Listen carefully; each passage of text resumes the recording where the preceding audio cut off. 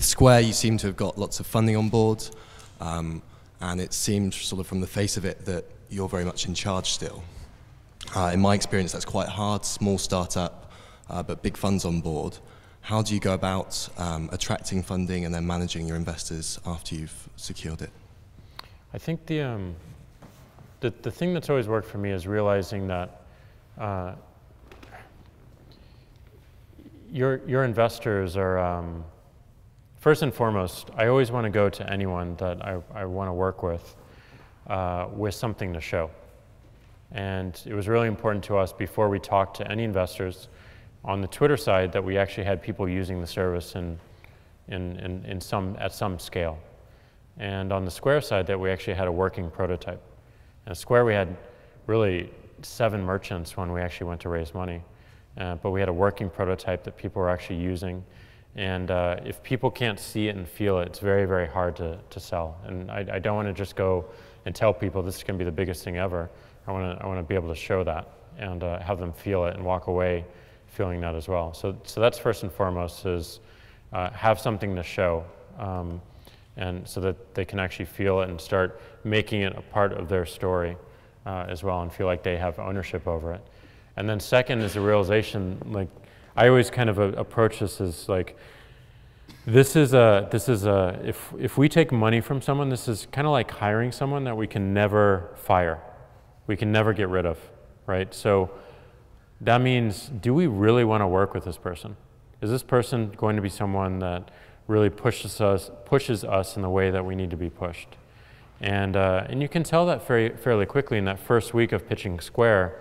Got a lot of people who said, you know, okay, great, we don't have any questions, we'll get back to you in about 30 minutes, probably with a term sheet. And I said, I don't want a term sheet. Especially if you're not asking any questions, because they asked no questions during the pitch.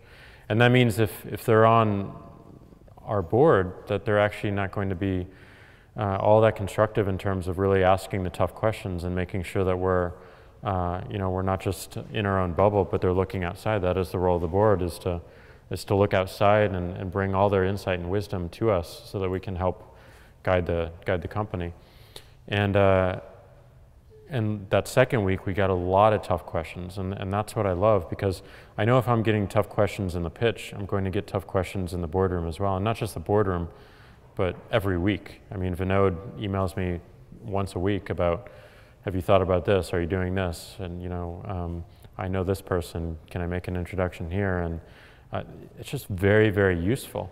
So I'm looking for someone who I just love working with, and I think you have to set a very, very high bar. It's not just about money or the firm, it's about the individual that you're ultimately going to work with. And people ask me all the time, like, what firms would you suggest I go pitch? I'm like, find the people that you really want to work with in those firms, and if there's someone that really, just really resonates with you and you love the idea of working with them, focus on them, and if it tests out to be the case, great. But I think you have to kind of treat it as like, I'm adding this person to my team. And Square was a little bit different, because one of the things that I stated to all the investors in the board meeting and folks who might join the board is like, look, this is not going to be a stress-free company.